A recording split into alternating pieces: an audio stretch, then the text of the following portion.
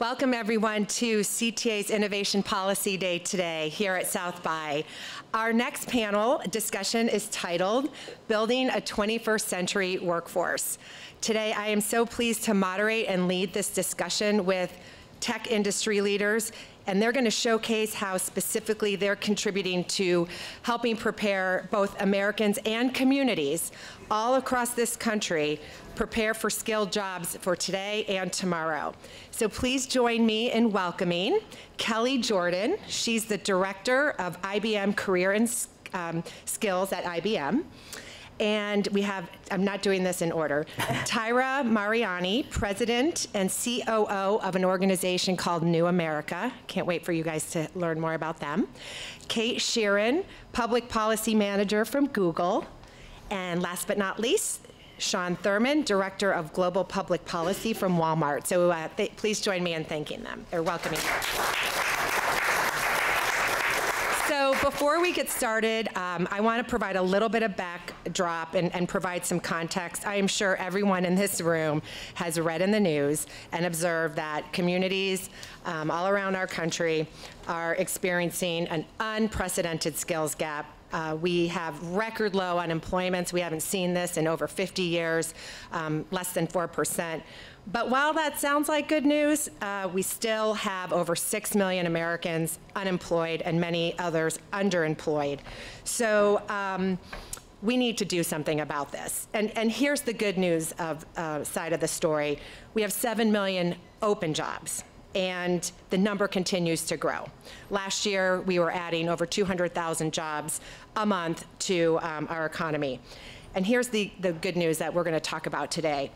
Companies, especially in the tech sector, are organizing themselves and investing in existing employees, upskilling and training them, but also in our future workers. So organizations like IBM, Google, Walmart, and New America are doing incredible, impactful things to close this gap, and we're going to talk about those today. The other theme that you're going to see is that there is not a one-size-fits-all approach. It is absolutely imperative that key stakeholders work together, and those stakeholders include our federal, state, and local governments, businesses themselves, community leaders and residents, philanthropic groups, i.e. Boys and Girls Club of America and whatnot, and educational institutions. So you're going to see and hear a lot about that collaboration.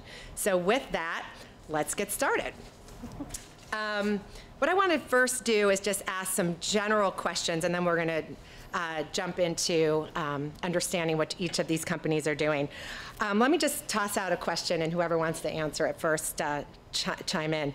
How would you define the future of work? When people come up to you and say, what does the future of work look like? How do you answer that?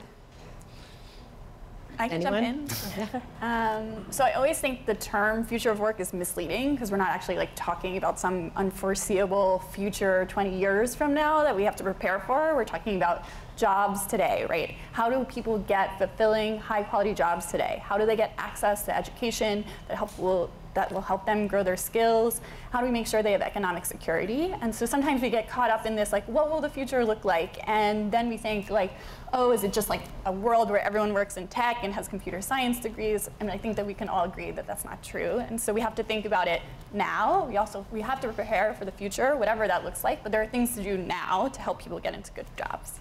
I also think about it as the changing nature of work. Yeah. What are we working on? How do we envision how jobs and what we're working on will change in the future? And we can't imagine that because we couldn't imagine some of what exists today. But how do we think about what could happen and how we're prepared for it? So changing the mindset of work. I mean, it's like going to work every day and recognizing that I'm going to have to learn new skills, even if it's, in my role, software applications for how to do things internally.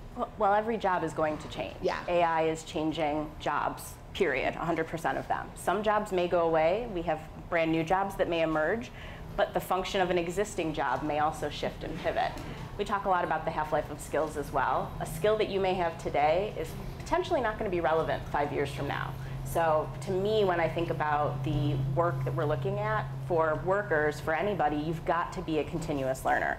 You've got to be continually looking for new things that you can do, new skills that you can build, because if you aren't, you're going to quickly find yourself not with the right skills for the jobs that are available.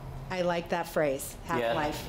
And I think that what we're seeing now, you know, when we first started looking at the issues around future of work, we were discussing them in a slightly different sense of how we were dealing with workforce development issues, and we came to the realization that these things overlap, and a lot of the same things that we were working on long term are merely the challenges are merely enhanced by the fact that technology is changing, that our industry is changing really fast as well, and so being able to just kind of look at it and be like, this is the same workforce issue that we've been facing before, but it just got a lot more difficult to tackle. So. Got it.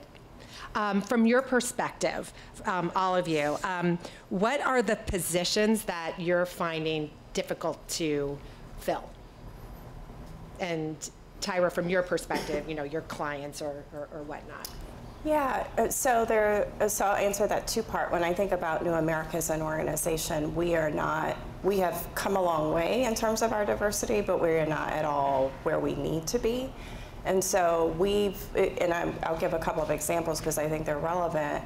We've also looked at what our hiring practices are that are excluding a more diverse workforce. So some of it's looking at, we literally just did a training last week on implicit bias to talk about what that even is, how it enters the workplace, how do we create a more inclusive workplace.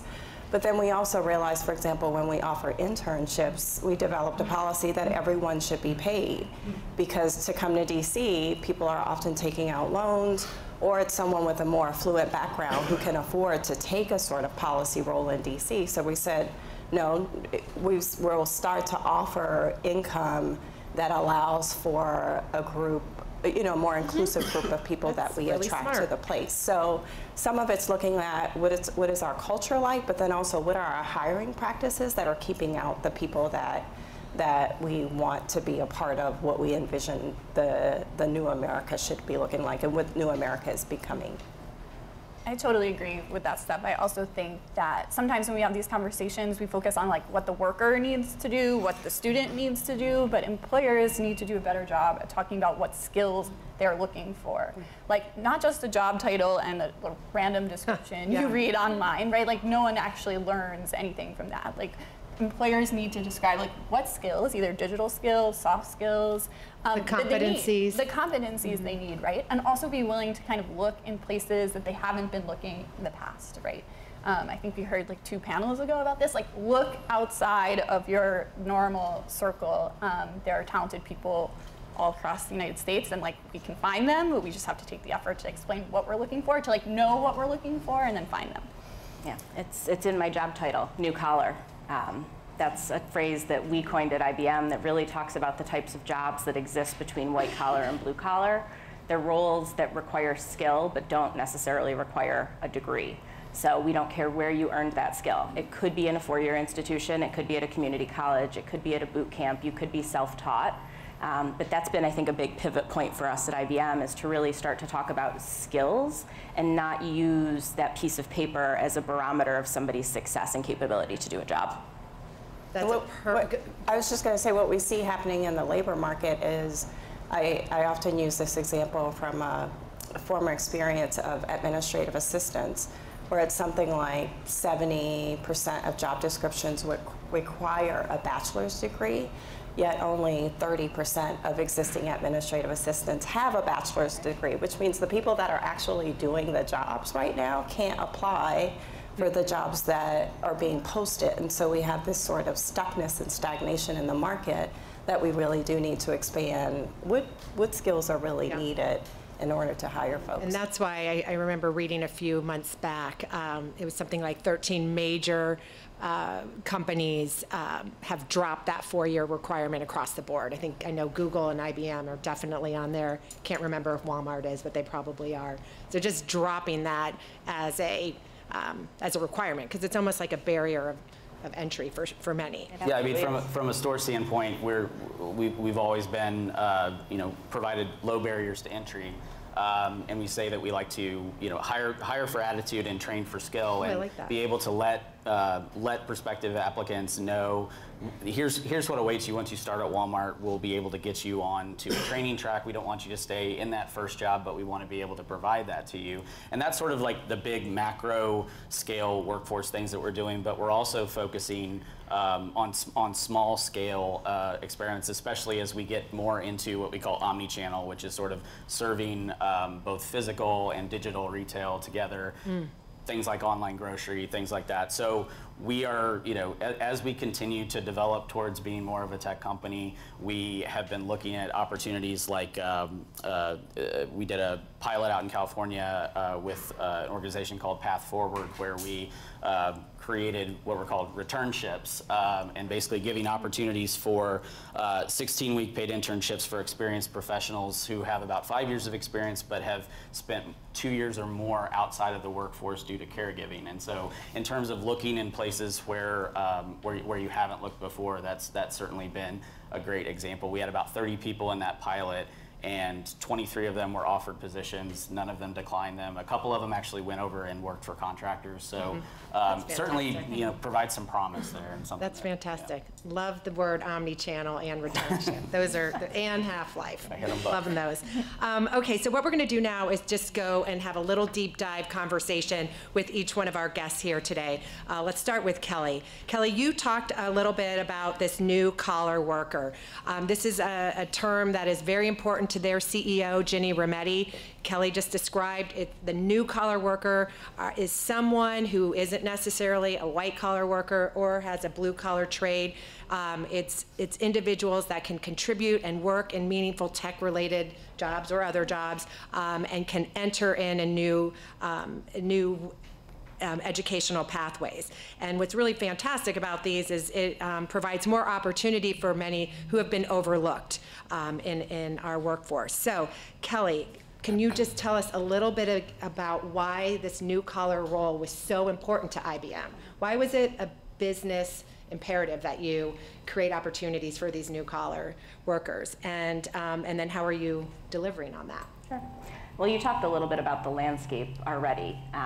One of the things that we kind of got really concerned about, I would say, is the fact that there's over 500,000 open IT jobs. And when you look at the volume of students that are coming out of four-year universities, I think it's something like 60,000 computer science graduates each year.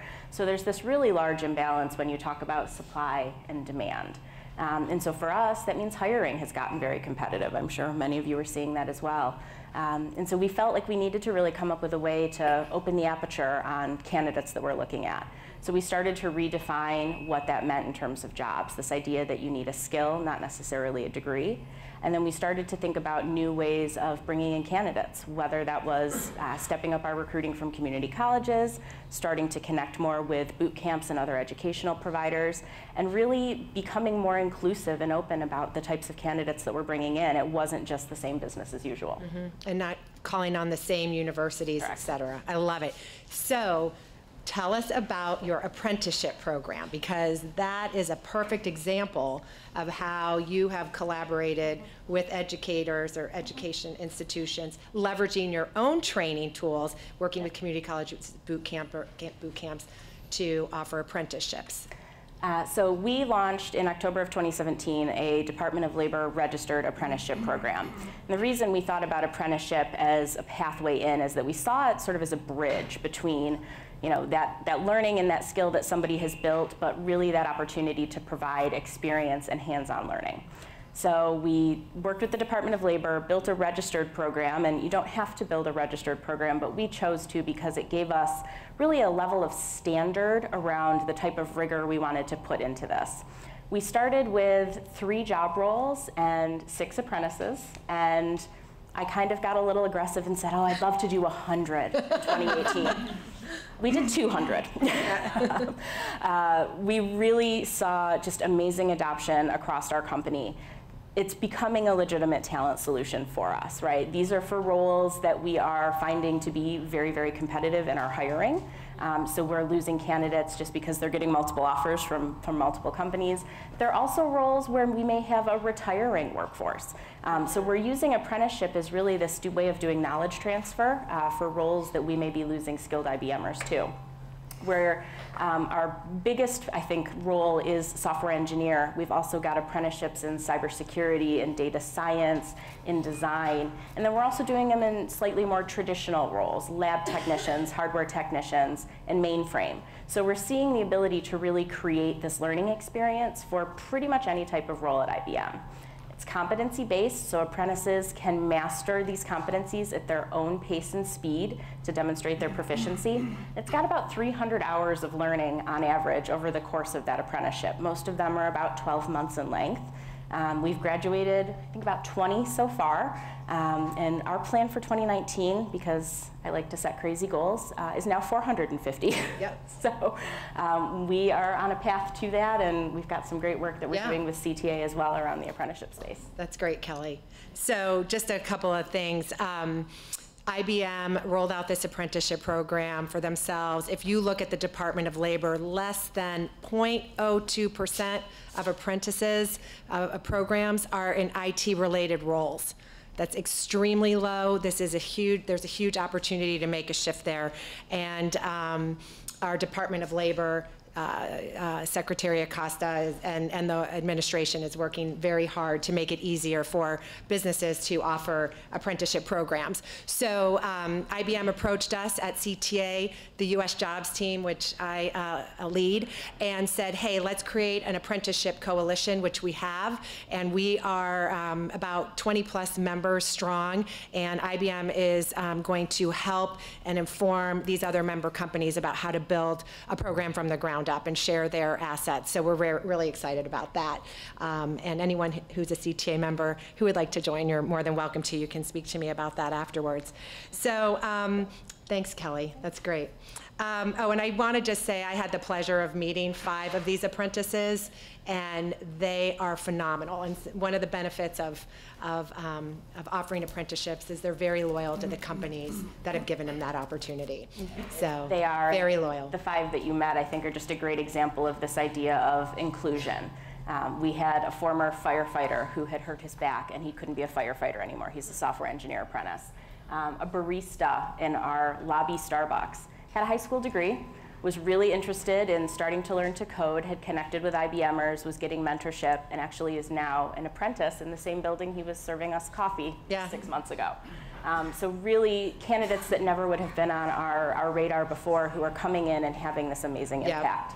And then 2 others. One is a dreamer who completed the P-Tech program up in New York, and another one is a writer. She graduated from Mizzou, wants to be a writer, but also hasn't been able to immediately generate an income from that right away. So thank you for And all Jennifer, of if that. I may underscore just the points that you all are raising, which is that apprenticeships are really good for everyone. They're good for the individual because it gives them relevant experience. Hopefully it helps them to further their higher education. It's great for employers because they are hiring them. They've got a source of talent they've invested in.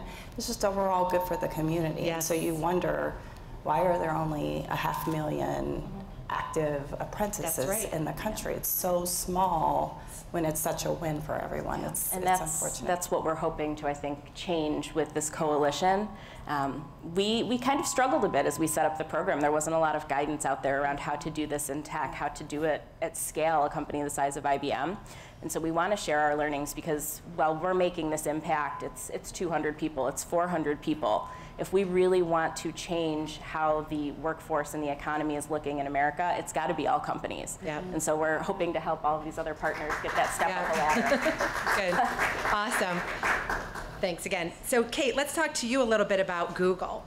So I know when I'm driving around in Northern Virginia, I listen to the radio a lot, and I'm hearing these ads from Google and their IT training program. So I call it the Grow with Google program. Not sure if that's the right phrase, but Kate, tell us about what the program is and why did Google launch it? So Grow with Google is our kind of wide initiative to bring digital skills, trainings, demos, courses to local communities all over the US. We just announced recently that we're going to go to libraries in all 50 states. just to bring people the skills and trainings they need in their hometowns, right? This isn't just about like the big tech hubs in America. These jobs are everywhere. And as part of that work, we started something that we call the IT Professional Support Certificate. And this was an area, like I said, we had this gap in our workforce. There are 150,000 open IT support jobs in the US at tech companies, but also at non-tech companies. Yep. And we felt this crunch. We couldn't hire people for these roles, and we're Google. And so we thought, like, if we're having this problem, other people are having it too. And we realized that those jobs didn't really need a bachelor's degree. They didn't need computer science training, right? It was just a whole different skill set, and there wasn't really a way for people to be attaining that skill set and for us to know that they had it. So we started this program, and it basically brings beginning learners into an entry-level IT support skill set. It's around 8 months, part-time, and we wanted to make it as widely available as we could. So we partnered with Coursera and 25 community colleges to make this available in communities all around America. But we didn't want it to just be a credential that like Google recognized and like we could hire, and this was really important to us. And it speaks to this, like how can we create programs that scale, programs that work across the economy, programs that work for all companies. And so on its launch, we partnered with 20 other big employers who are recognizing this credential, this certificate, and are looking to hire people who are completing the program. And so that was a way that we could translate the issues that we were having with our own hiring into like a larger way to kind of benefit people looking to upskill or looking for a change in career. I see a similar theme here with you and IBM, is that by providing this training too in your apprenticeship program, it also benefits other companies, and you're willing to do that. Because it's that rising tide raises all boats. And like, I don't think any company, right, no company is gonna sit up here and be like, we're gonna hire every single worker in America, but we all are invested in making sure that there's like opportunity for people everywhere. And so we need to make programs that work for us and work for our hiring, but we need to think outside of just like the scope of our own. Exactly. Yep. Especially the small businesses that are in, sprinkled all over our country. Yeah, that's right. What is Google doing anything with the K through 12 market, and what are you doing there to help them prepare for jobs of the future? Yeah, we've been kind of doing work in the K through 12 space for quite a while. The traditional computer science education programs that a lot of tech companies are doing, making sure that students have access to CS programs. We have one that we call CS First that is a curriculum that anyone can teach to either in the classroom or in after-school programs. It's just a really hands-on, basic way to learn coding using Scratch. And I believe like 1 million students, teachers, and parents have used that curriculum, which is really amazing. We also know that it's not just about CS, it's about digital skills, right? No matter what kind of job you're going to be in the future, you need to know basic digital skills. And we felt like there was a need for some like new information, new curriculum out there. And so we started a program called Applied Digital Skills, which allows students to learn digital skills in the context of things that they're going to see in their everyday life. So how do you build a resume, but do it online and make it so that you can apply for jobs online? How do you plan your budget? And then you use technology to help you solve those challenges. So you're learning both like life skills and also digital literacy skills. So you're not just learning how to code for the sake of code, like I did. I would like use BASIC and just run dot matrix images on my printer. And like back in the 80s. That's what I did. And it's fun to build those apps of like a cat meowing or whatever, but there's more to jobs in tech than just that. Right, that's great. And I think that the last thing I just wanted to mention in the K through 12 space is that there are some challenges that schools are facing around access, and we can't ignore that, right? There are tons of programs, there are tons of curriculum online, but many students go home and don't have access to the internet, don't have access to technology. And like, especially in rural communities, that is a huge problem where students are traveling like hours on a school bus every day and missing like really quality time that they could be like doing schoolwork, learning, having access to a bunch of different skill sets. And so we started a program called Rolling Study Halls, and this is where we equip school buses with Wi-Fi devices and educators.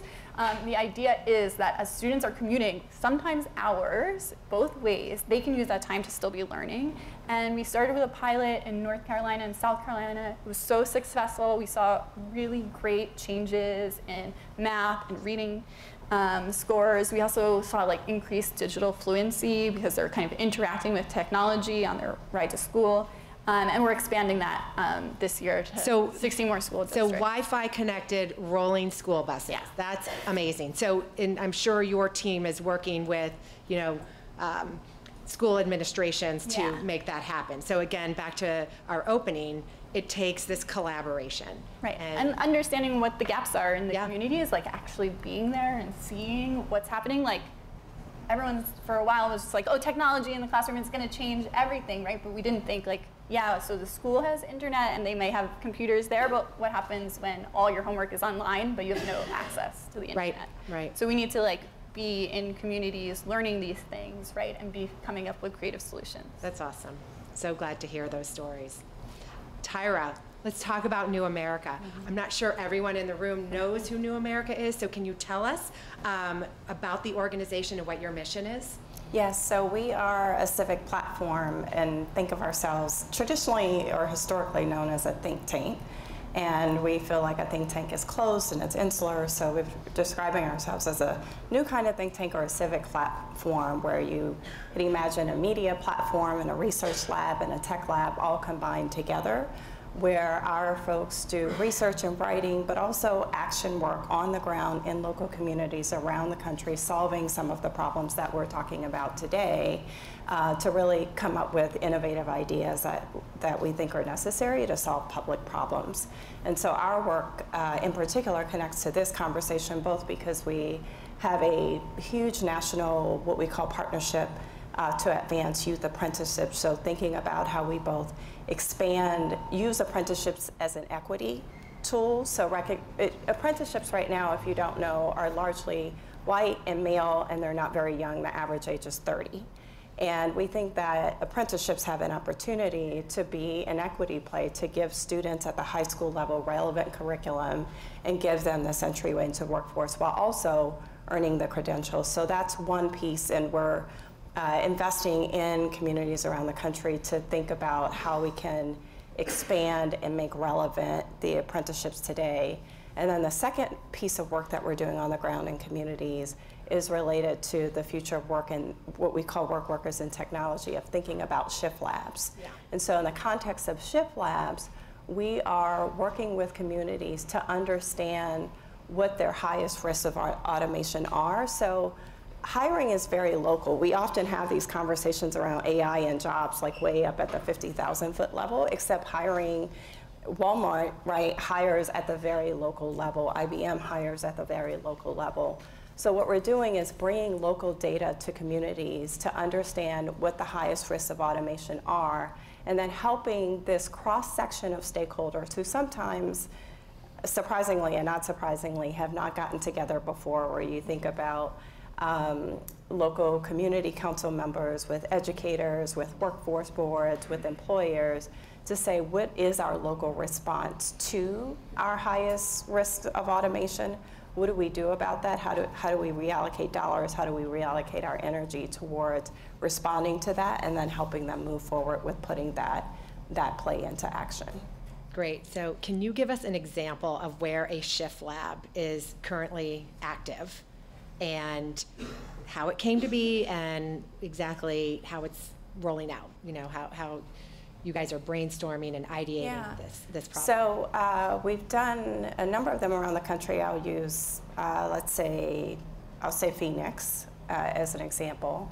So imagine we get together for a day with all the folks that I talked about. We bring the local data and say, what particular jobs are at highest risk of automation? Often we think about it for some reason as like truck drivers and men, but it's actually not that. Some of the biggest jobs at risk for automation are impacting women and people of color. So we give them that local data, and then we sort of imagine what the life of we literally kind of have the teams come up with these, imagine a profile of a person. So a middle-aged, Black woman with one kid, and so each group has a set of folks, and then they imagine what's some key trajectory moments in this individual's life that might allow them from going, maybe a job, unemployed, struggling because their job has been automated, and what are some of those key inflection points,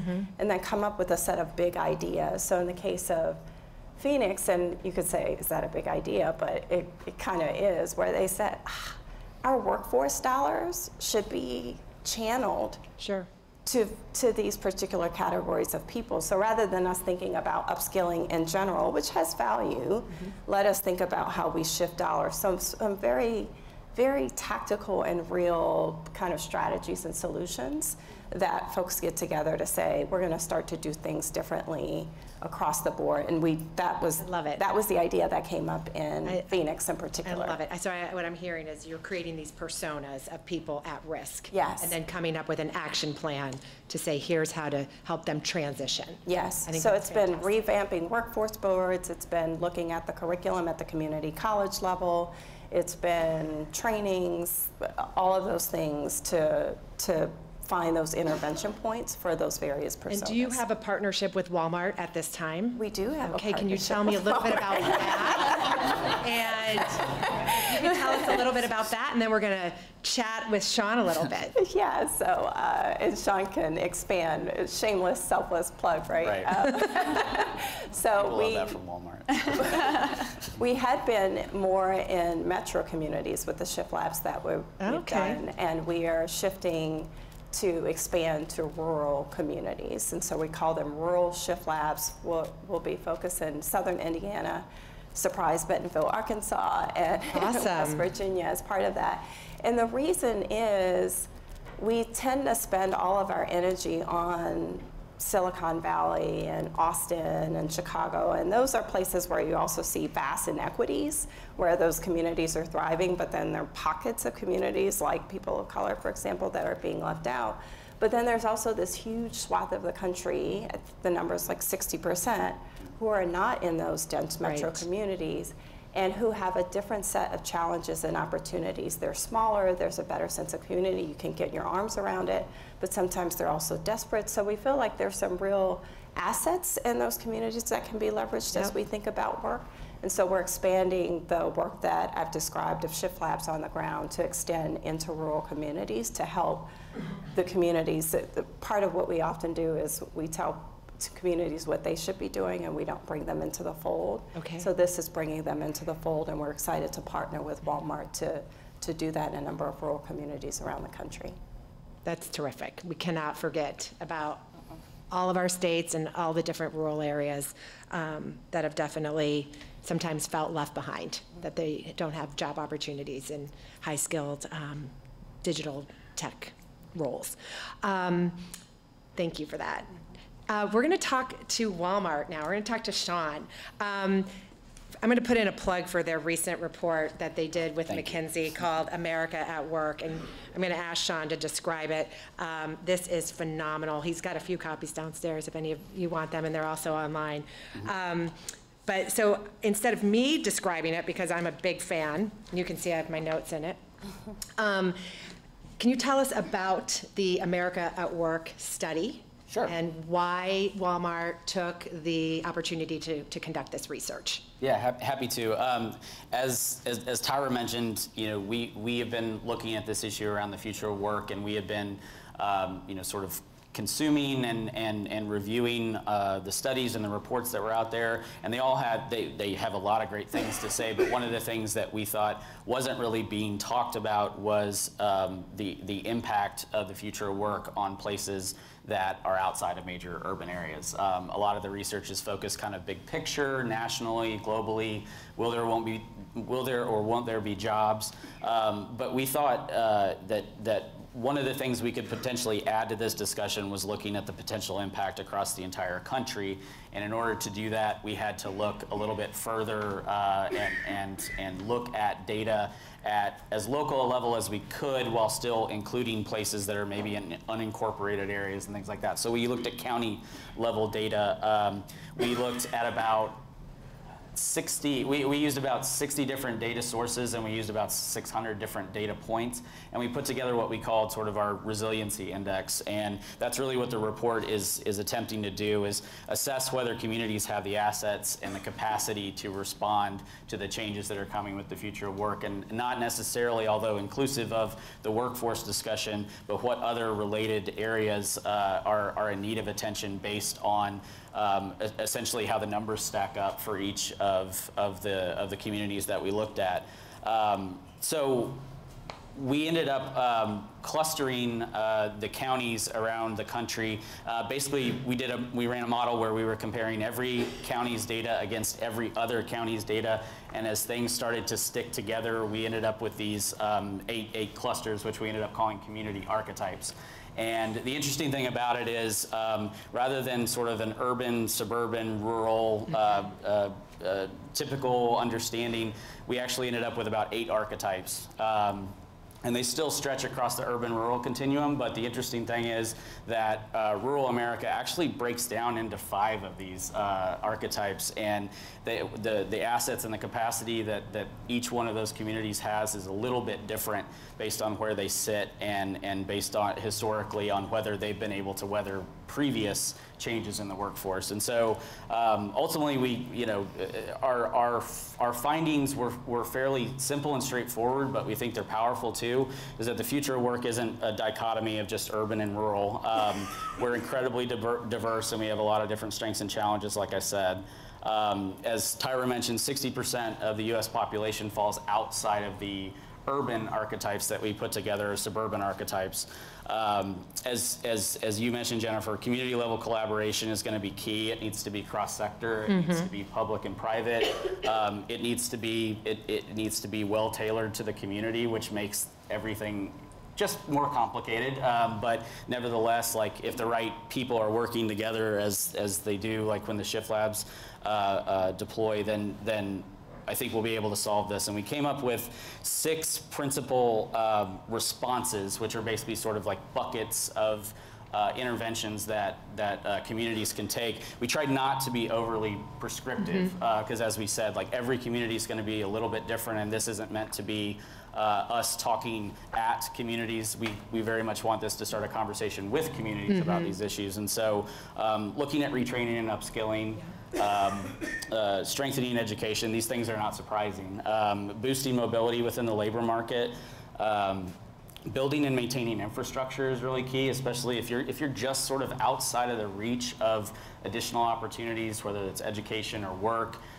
Being able to make sure that we're looking at transportation infrastructure the right way. Or if you're in really remote areas, then digital infrastructure and things like broadband access. I mean, and these are things that have been highlighted in other reports, but we wanted to collect it under this framework of these 8 archetypes and how the country, we think, truly looks with respect to the resiliency against the future of work. So as you mentioned, the report's online. We have it at walmart.com/AmericanLife. You can download the report, and there's a brief summary there. We also created, because this is only 40 pages and there's 3,113 counties around the United States, is that people may be interested in learning more about where they're working, or looking at the state that they serve if they're working for a legislator or governor. And we've created this interactive map on a Tableau page that you can get to from that same URL. And you can click and compare different counties. You can look at each one of the archetypes and get a brief description on them. But we're hoping that that's a tool that sort of helps the report come alive and can also be added insight, and you can even print off reports if you want of the different data points and how they stack up. So we hope that this keeps this conversation going, and we hope that this can be an added tool to programs like Shift Labs and other things, so that we can better understand some of the communities around us. Yeah. So just to show you visually, I mean, here's the map of the United States, and there's different color codes for these 8 archetypes. And, you know, it'll show you that northern Michigan has more in common with like southwest areas of Texas than it does southeast Michigan. And so these 8 archetypes are really fantastic. So if, based on where you're working, or if you are doing work in a certain area, you can really hone in on that community and understand what their labor market looks like and what kind of assessment they got in terms of how resilient they can be in responding to automation. Just to give you a flavor of some of the names, one is called urban centers and core suburbs, smaller independent economies. That tends to be like, I live in Virginia, so the western part of the state, distressed Americana, the Rust Belt areas, Great Escapes. This was really small, but kind of out in areas where our national parks are, right? I remember that. So it was only they have 13, a different type of economy around travel and hospitality. It was only a handful of counties, but they separated as we did the data analysis, and it's interesting. It's your Vales, it's your Nantuckets, it's places where people have conferences to talk about the future of work. That's great. Exactly. Yeah. So, you know, different jobs in different areas. So just a really great report. Phenomenal places. It's really cool, and you can, through the interactive piece online, you can hone in on where you live or where you grew up. So great. A couple more questions for Walmart. Tell us about your $1 a day tuition program and you know, why you did that to, you know, invest in your current workers. Yeah, so we've, over the last 4 years, we've been investing really heavily in our workforce. We kicked that off in 2015, and in 2016 we started building these in-house training academies that provide a work-based learning experience for people that are going into leadership roles and continuing to move up the leadership ladder within the stores. And as we were talking to those folks and to our frontline associates about things that can help them develop their careers, education, we heard time and time again. Specifically college education, even from associates who had never connected to college, maybe don't even have their high school degree yet, and then also people who had become detached from the education experience at some point or another. So what we wanted to, and we heard a lot that the reasons for disconnecting from the education system and from not pursuing that further was a range of things, but one of the central themes was around accumulating debt and being able to devote the time to a course of study while you're also working. So our working learners needed a solution that allowed them to pursue education, but also gave them an opportunity to do so in a way that fit their lifestyle and their responsibilities. So we worked with a startup out of Denver called Guild, and we last year announced that we would be providing to all U.S. associates, including Sam's Club, including our e-commerce folks, the ability to pursue associates and bachelor's degrees in a couple key fields that we knew were in demand for us, and we knew that would be worthwhile for our associates to pursue, whether they wanted to continue a career within Walmart or continue a career elsewhere. And those were, the initial offering includes business management and supply chain degrees. Okay. So where you have high demand in jobs. Exactly. Yep. And so we partnered with 3 schools. The University of Florida is the one you'll likely know.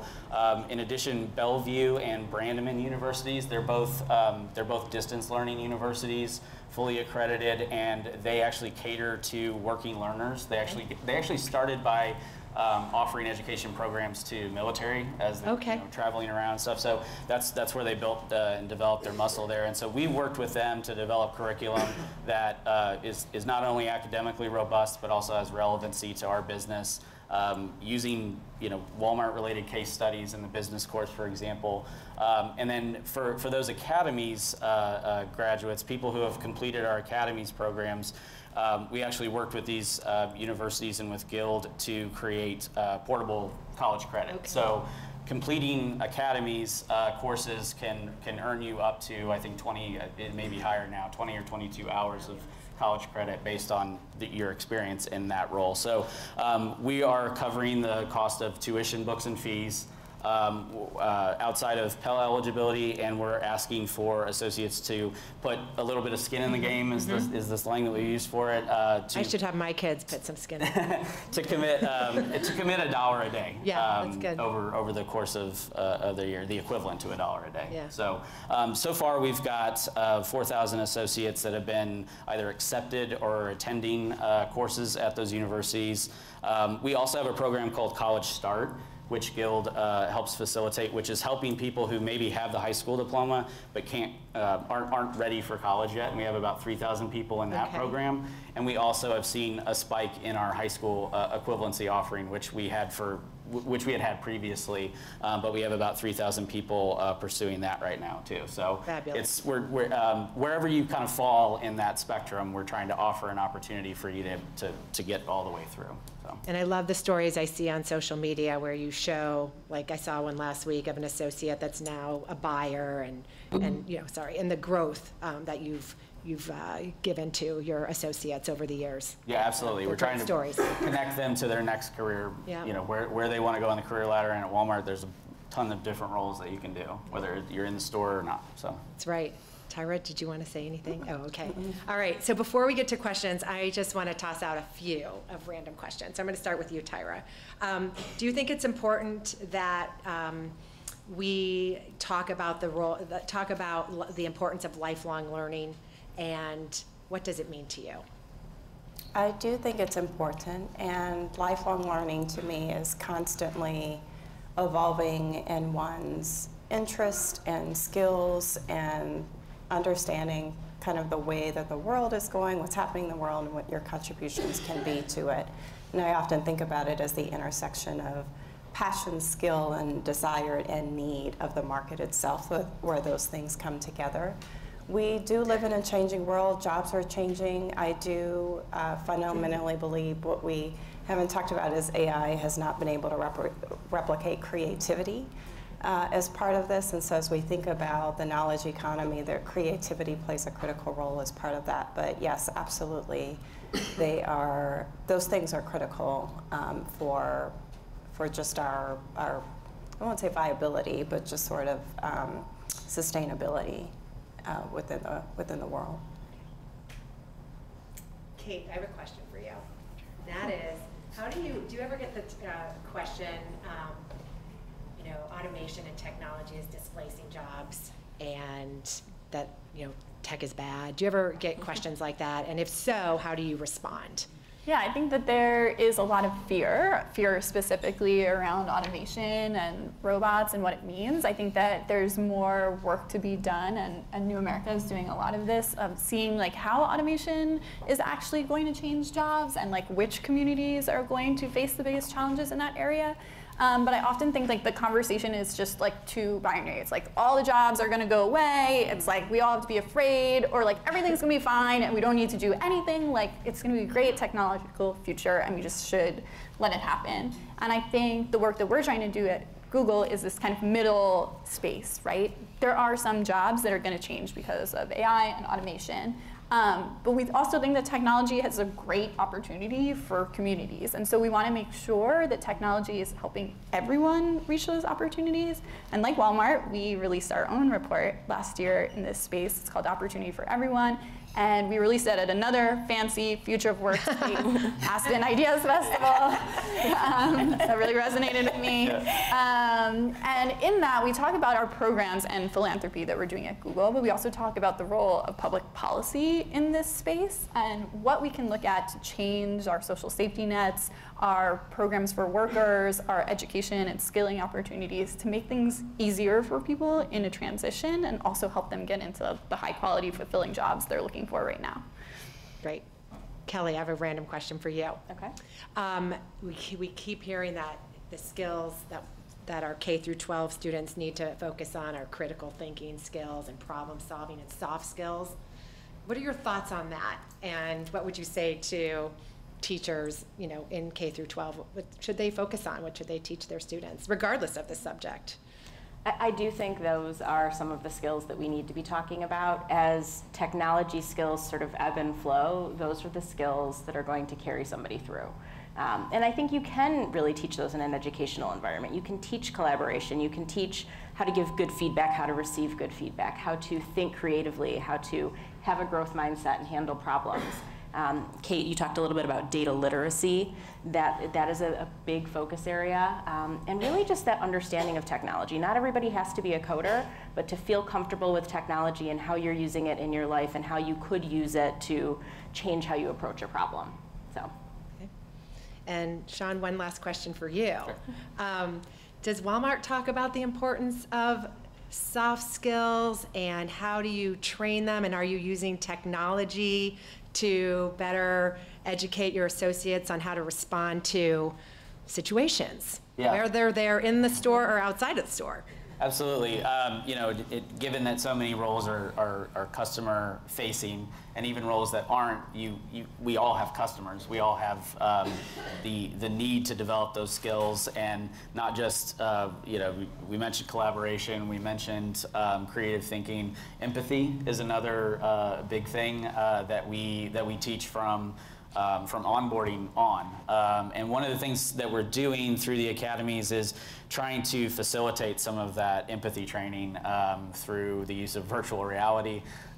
We're using VR for other training modules as well, including a couple that you can see downstairs at lunchtime. We'll have some demos running, but also, because I think they have specific ones that they have teed up for downstairs, but there's also these modules that allow you to, as a manager, be in front of an associate and be working through a development opportunity with them, or working at a register and dealing with a customer who is paying with change. Wow, that's understanding your customer and understanding what might be leading to that situation, and understanding and being patient with them. And those skills obviously are necessary to serve our customers well, but these are things that you can take into any role that you had. I worked at a grocery store for 8 years between high school and college, and it wasn't Walmart, but it was it was an incredible experience that I still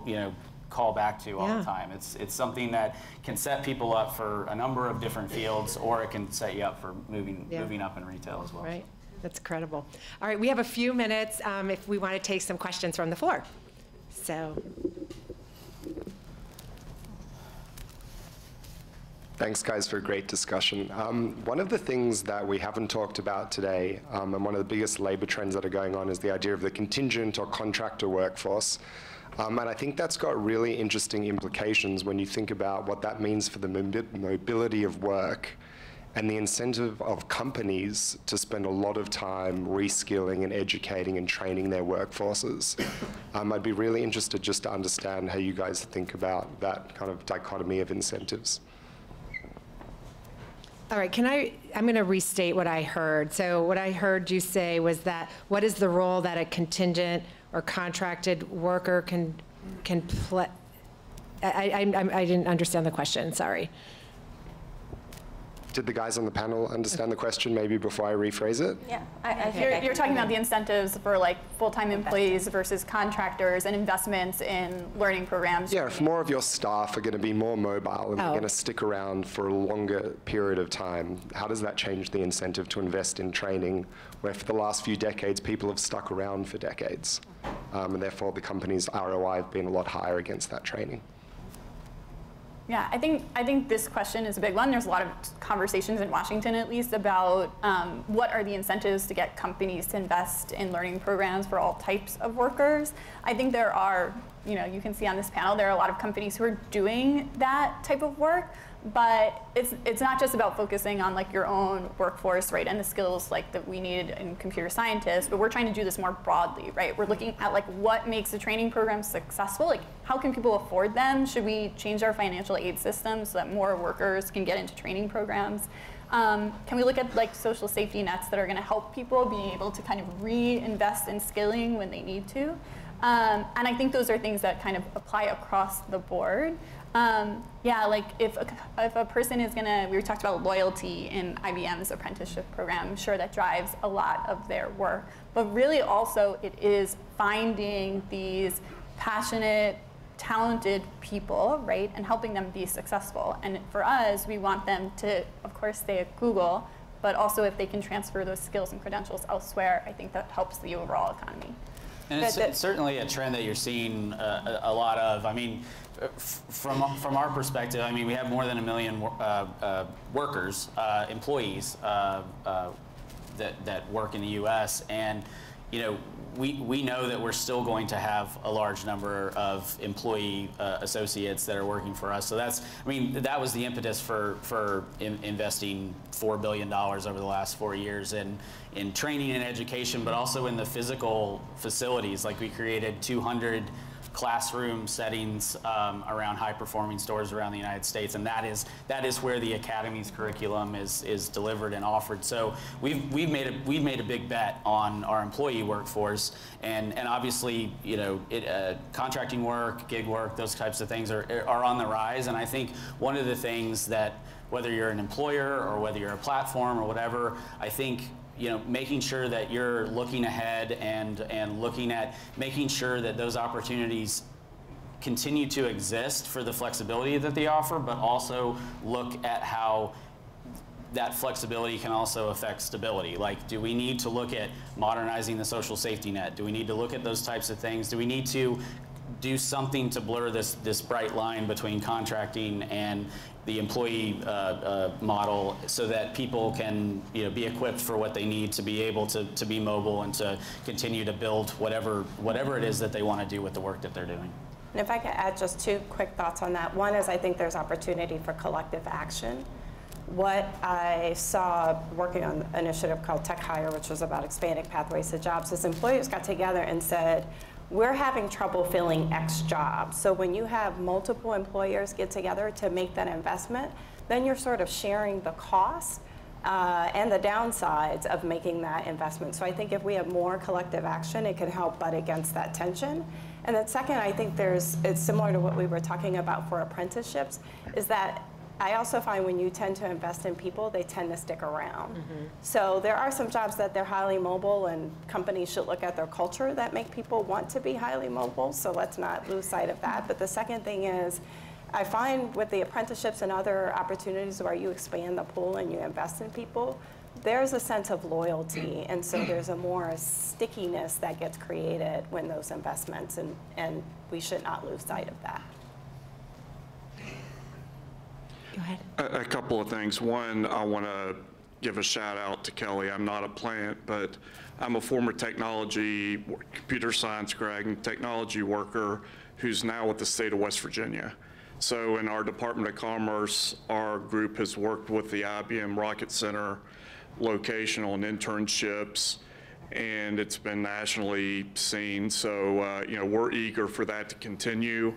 We've got things like we call Learn and Earn, where we'll pay for 50% of someone's salary for a year if someone gives them an internship, and $2,000 per year per employee for ongoing training, because we're trying to, I joke that I'm working on things that don't burn.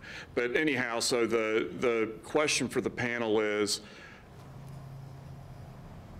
educators want to do what is being discussed here, whether it be at the college and technical community level, K through 12, 4-year universities, but the vast majority that I've run into don't have the first clue about building a pathway, whether it be a Cisco certification in your senior year of high school. Should I teach Swift? Should I teach Python, JavaScript, Go? So they're all over the place. What are your thoughts about on having defined pathways that say, if you're in high school, you can get this skill and get a job, and then re-enter a pathway at a 2-year school or a 4-year school? Is there any work being done on trying to solidify a common pathway for people who don't understand technology? One of the things that we're looking at is how search can play a role in this space. So we launched in 2017 job search. So if you go to Google and you type in, like, I'm looking for a job in retail in my area, you can find open job listings, right? And so that was allowing people to be like, okay, this is my skill set and this is the job I'm looking for, and find it more easily rather than like searching all around the various places that like jobs are housed these days. What we're doing now is trying to expand that to also include skilling and learning programs so that someone can kind of both look for jobs in their areas and find these potential programs that they may be interested to help them get to the job that they want that maybe they don't have the skills for.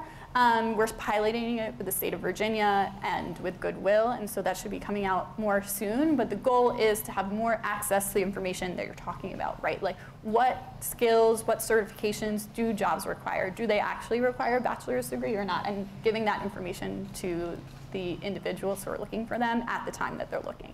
Yeah. I'd say thank you for calling out West Virginia. I think that's a great example of a lot of what was discussed today. It's a rural location, great partnerships between industry, between the college system, between the workforce system, and our apprentices are doing fantastic there. So on your question, there's kind of two pieces. I don't really think about careers as a straight trajectory anymore, which probably becomes a little bit of a problem when you try to apply that to an educational construct. So one of the things that I think has been very valuable is the program that we launched around digital credentials. And it's open and accessible. You can go out to ibm.com/training and you can take different courses. Many of them are free. That you can earn a digital badge. But behind these badges sits a lot of metadata. And if you start to look at what skills you will learn by attaining a particular badge, you can start to connect that to the types of jobs that would use that. And so we're starting to see, I think, a lot broader adoption of that. It's very much aligned, I think, with the way you're approaching skill and search. But that partnership, back to that topic, is what is so important there.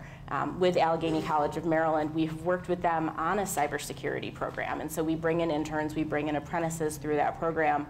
Another great example was a need that we identified in Raleigh, North Carolina around blockchain.